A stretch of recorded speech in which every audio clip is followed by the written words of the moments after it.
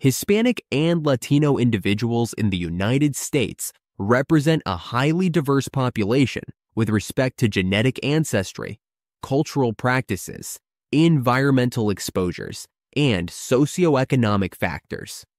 This diversity is attributed to their widespread geographic origins within the Americas, combined with varied immigration patterns from other continents.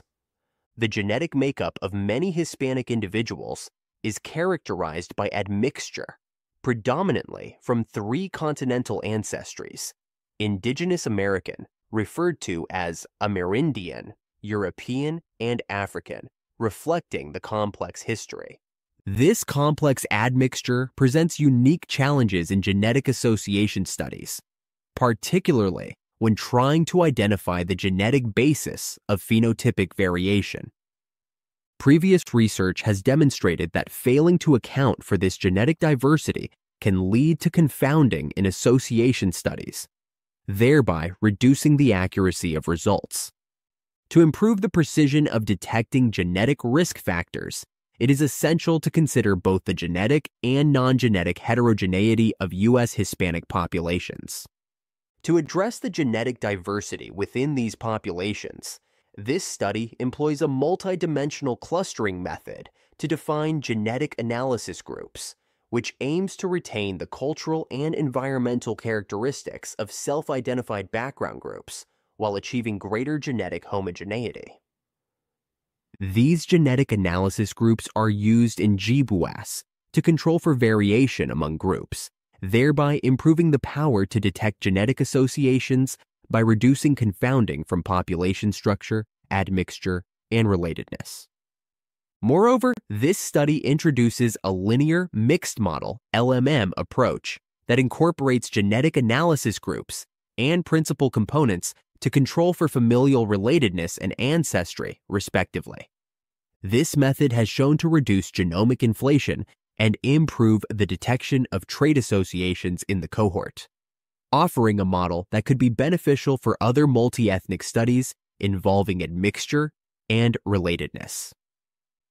Almost all of the participants in the study identified themselves as Hispanic or Latino, and most also specified which country or region their family comes from.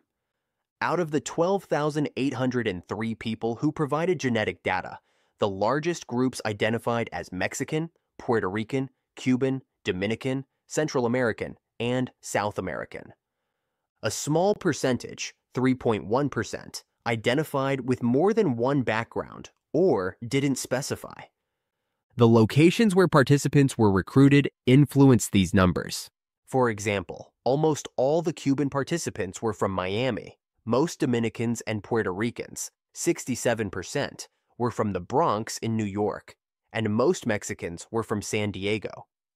Only 18% of participants were born in the U.S., excluding Puerto Rico.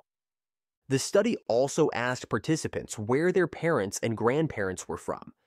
Most of the grandparents were reported to be from Latin America, with smaller percentages from Europe, the U.S. Most of the European grandparents came from Spain. The study looked at the mix of ancestral backgrounds in Hispanic participants, focusing on three main ancestral groups: Amerindian, indigenous peoples of the Americas, African, and European. The mix of these ancestries varied a lot depending on the participant's self-identified background.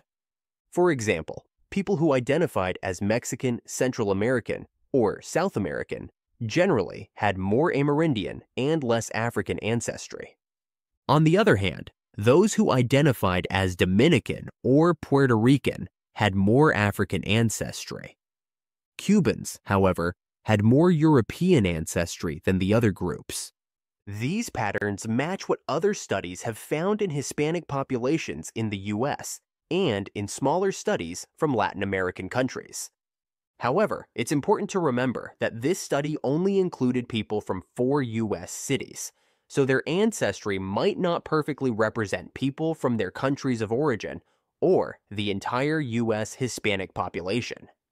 Even within the same background group, like Mexicans, the amount of Amerindian ancestry varied depending on where the participants were recruited, showing that there's a lot of diversity even within specific Hispanic groups.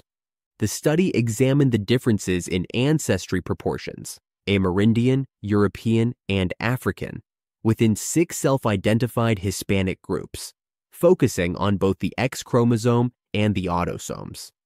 It was found that Amerindian ancestry was consistently higher on the X chromosome compared to the autosomes, while European ancestry was lower on the X chromosome. In Caribbean groups, such as Dominicans and Puerto Ricans, African ancestry was higher on the X chromosome.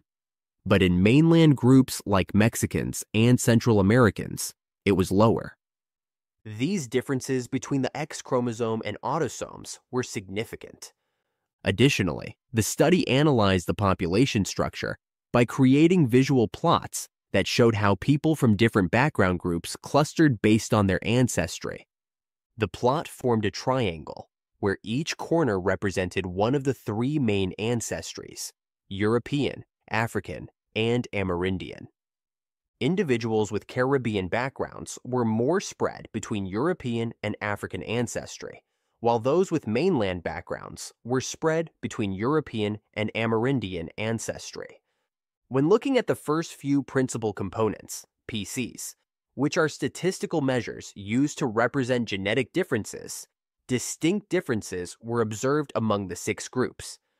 These differences became more pronounced as the proportion of European ancestry decreased. The genetic differences among people within a specific Hispanic or Latino background group are related to where their grandparents came from.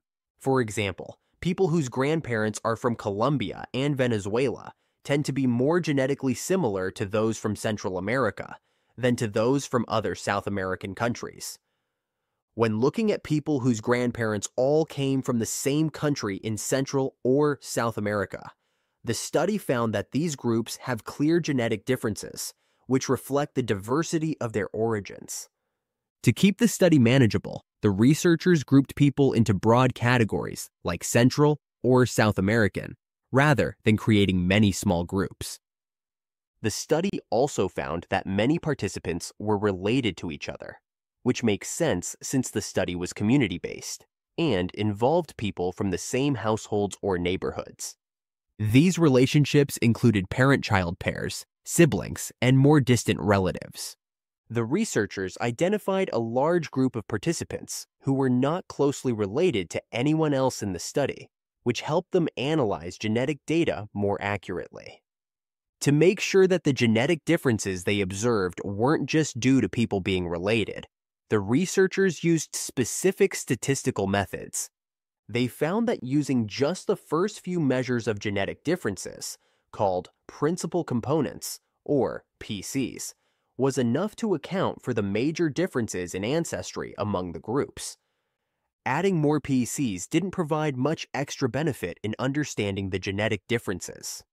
The researchers created genetic analysis groups based on both genetic data and the background groups people identified with. These groups were designed to be more genetically similar within each group and to include everyone in the study, even those who didn't identify with a specific background. By doing this, they made sure that the groups were more accurate for genetic studies and avoided the problems that can arise when someone's genetic background doesn't match their self-identified group.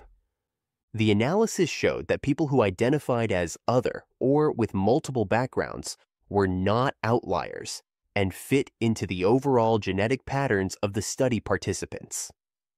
By examining the genetic data in detail, the researchers showed that people who identify as Mexican but don't fit into the Mexican genetic analysis group are often outliers in genetic comparisons. This pattern was seen in other groups as well. In summary, we can say there are differences in continental ancestry proportions between Caribbean and mainland Hispanic and Latino populations, reflecting their colonization history. There is genetic heterogeneity associated with geographic locations in Latin America within Amerindian genomic segments. The proportion of genetic ancestry derived from European, African, and Amerindian regions varies substantially among and within ethnic groups from different countries in Latin America and in U.S. Hispanic and Latino populations. This study shows how diverse the Hispanic and Latino community is in reality, while looking homogeneous from outside.